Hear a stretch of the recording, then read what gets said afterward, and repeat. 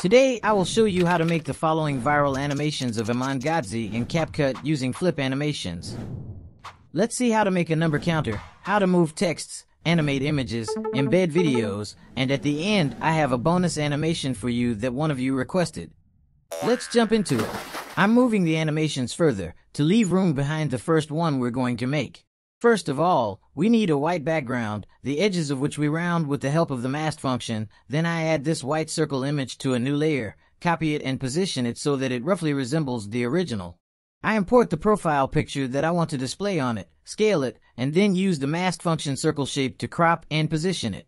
After that, I put a black background on a new layer, turn off the uniform scale function and set the appropriate width and height, position it and lower the transparency to create this filter stripe effect.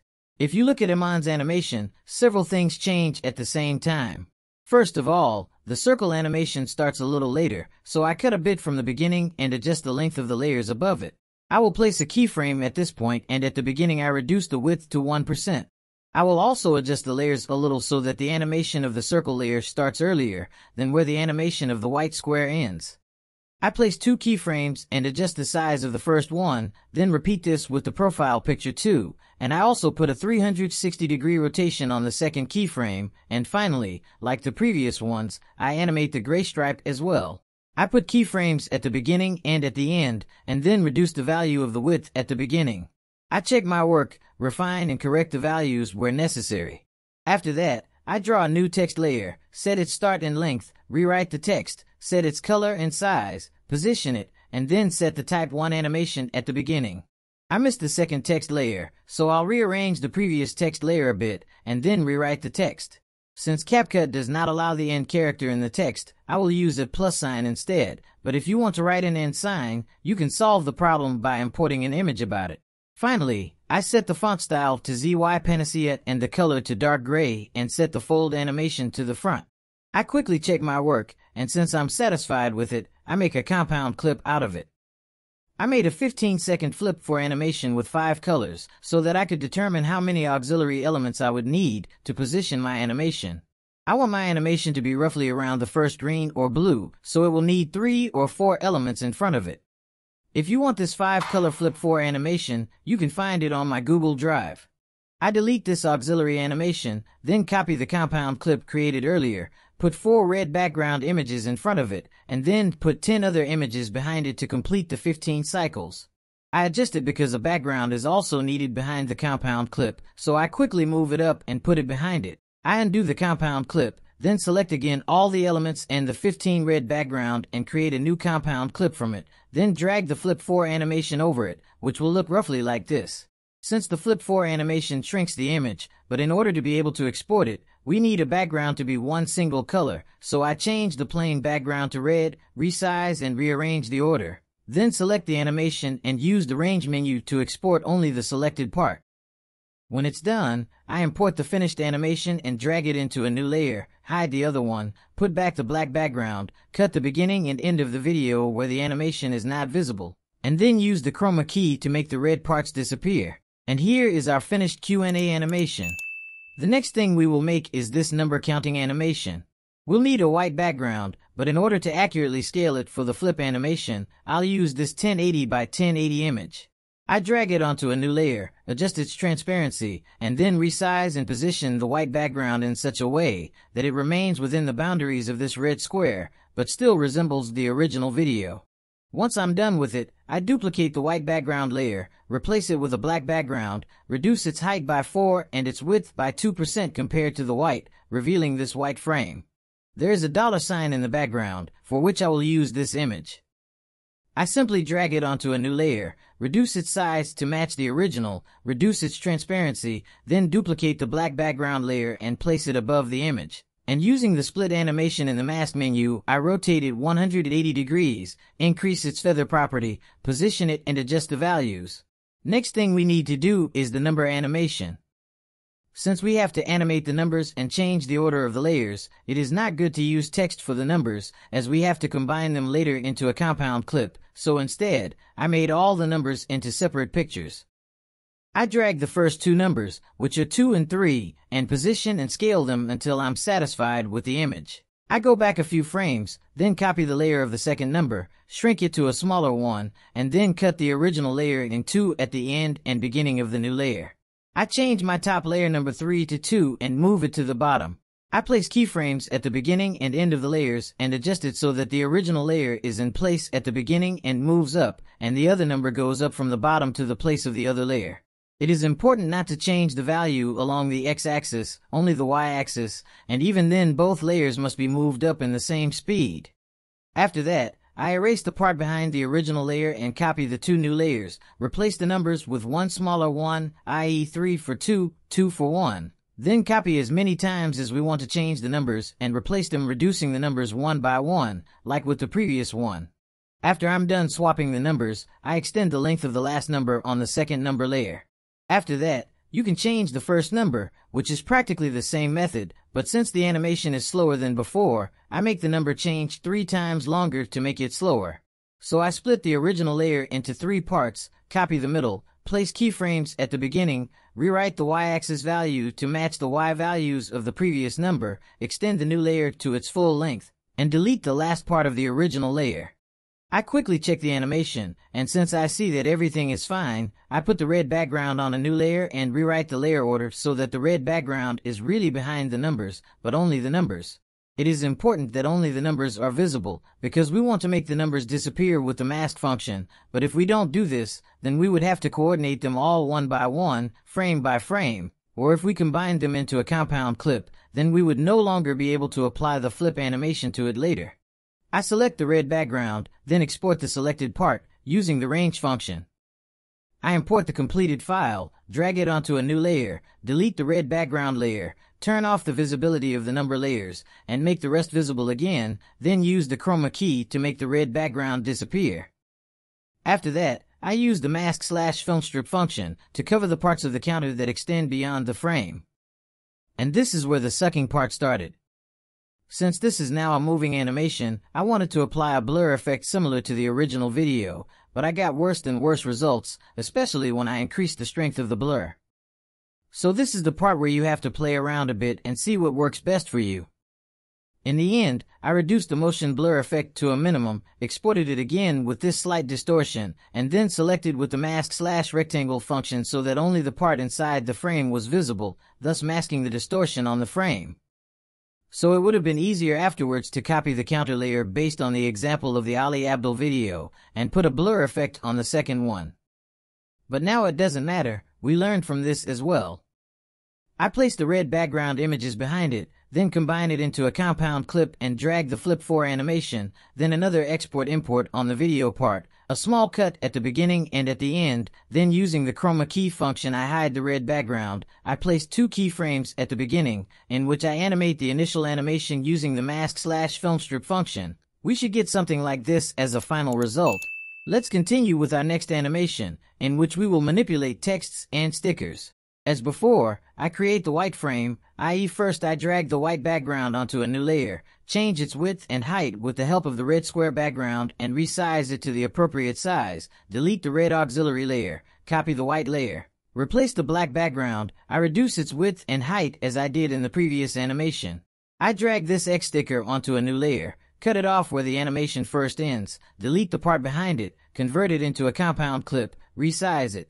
Go to the Adjustments tab and set the saturation value to -50 so that the red X animation becomes gray.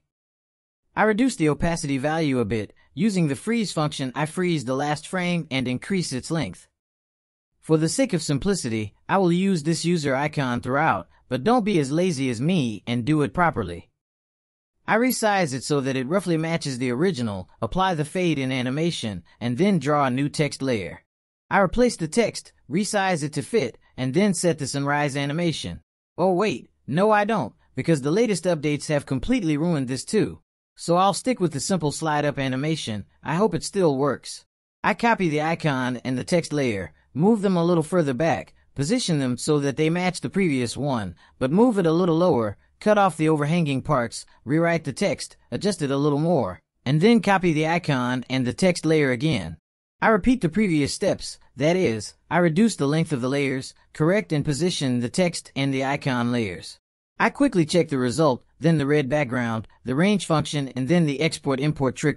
I drag it onto a new layer, move it on top of it, put the red auxiliary background on it, multiply and position the layers, select them all and merge them into a compound clip, drag the flip 4 animation over it, put the red background behind it again so that it fills the entire screen, rearrange the layers, then range function again, export, import. Now I cut off the beginning and the end, then use the chroma key to make the red part disappear, place 2 keyframes at the beginning and a bit further back, and use the mask/film strip function to animate it like the original, and we're done. Here's the result. Let's practice a little with this animation. Here we will work with images and texts. First of all, I copy the white and black layers from the previous animation, double the black background, copy the user image, resize and position it, select the fade in animation, then create 2 keyframes at the beginning of the layer in which I adjust the ratio, so that it starts larger at the beginning, then it becomes smaller and smaller. I reduce the opacity value, then move the second black layer above the user image, and rearrange the layer order. After that, using the mask/split function, I rotated it by 180 degrees and setting the feather value to cover the lower part of the user layer. It's about right, so I'll continue with the text layers. I copy the text layer from the previous animation 3 times, rewrite the text, and remove the animation from the top 2. I set the font size and style, position, and resize them. I check and compare it with the original, then I make minor adjustments to make it more like it, and if everything is correct, I continue with the usual flip 4 animation preparations. I put the red background behind it, rearrange the order of the layers, insert the auxiliary red images, and copy the layers backwards. Since I left the red background from the previous animation here, for the sake of simplicity I select this and export the selected part, then import it, select the flip 4 animation, range function, then export import, cut the beginning and end, then chroma key, hide the red part. I place 2 keyframes for the film strip animation, and here is the end result. Let's see another animation, where I'm going to do this glowing circle trick. I copy the red, white, and black background layers from the previous animation, and hide the red background layer. After that, I drag a new white background onto a new layer, rotate it and enlarge it, then create a white circle using the mask/circle function. I duplicate that layer, replace it with the black background, and then reduce its size so that only a thin white strip is visible from the former white layer. I copy these 2 new white and black layers and resize them so that they form a smaller but similar thickness inner circle. I copy it once more and create another inner circle, then I copy the previously used user icon in the middle, hide the circle around it using the mask function. I check that everything is proportional, and then I continue with the animation of the user zooming in and the circle brightening. First, I place 2 keyframes on the user layer. In the first one, I enlarge the image up to the edge of the white frame, from which it then shrinks back to its place in the middle, and I put a fade in animation on it. After that, I select the white layers and reduce the opacity value so that it is gray instead of white. On the top inner layer, I create 3 keyframes offset by 5 frames from each other, so that the opacity value of the first one is 50, the second one is 100, and the third one is 50 again. I repeat this on the second layer so that the first of the 3 keyframes is the start in its second position, i.e. it should be 5 frames later than before, and I repeat this on the outer white layer as well, shifting the 3 keyframes by another 5 frames. But I delete the third one. I move away a few frames, copy the second keyframe, thus reaching that effect that the outer ring lights up for a while, then I repeat the previous steps backwards, that is, I place new triple keyframes on the upper layers. I'll compress the keyframes a bit to make the animation faster, and then I'll check the result compared to the original. Everything looks good, so here comes the flip 4 animation steps. Copying red auxiliary backgrounds, etc., etc. You already know this, I won't waste your time with it. Here's the final result. Oh wait, there's one more thing I wanted to show you, and it's none other than this rotation animation. Again, I copy the red, white, and black layers from the previous one, drag this dollar image over it, cut out the dollar sign, place this recycle image around it, resize them, lower the opacity value. Place a keyframe at the beginning and at the end of the recycling image. I adjusted the rotation value so that the rotation speed is roughly the same as the original. I double the black background, apply the mask/split function as before, drag the house and gold images and text layers. I adjust, position, resize, and animate them. Then based on the previous ones, I redo the steps of the Flip 4 animation. And here's another Iman Gadzhi animation. And one last bonus clip that one of you asked about, how to make this spinning mobile animation. I downloaded this iPhone image from the internet. I put a red background below it, put the red square background above it, so that I can scale it. I reduced the size of the iPhone, so that it is inside the red square. And then I delete the auxiliary layer. I drag this video downloaded from FreePic onto it, cut it to size, use the mask/rectangle function to crop it around so that it fills the white part, but is within the frame. I round the corners, rearrange the layers, and create a new compound clip from them. However, here comes a little trick, because now I will use the Flip 6 animation, which looks something like this. I change the red background to yellow, because the chroma key works better with this clip, and then I export the clip made in this way using the range function. I import it and place it on a new layer, place the red auxiliary background above it, and slowly step through the animation to adjust it so that the animation is always within this frame. First, I set the keyframes roughly every 10 frames, then I go through it again and condense the keyframes where necessary. I select the last frame of the animation and stop it with the freeze function.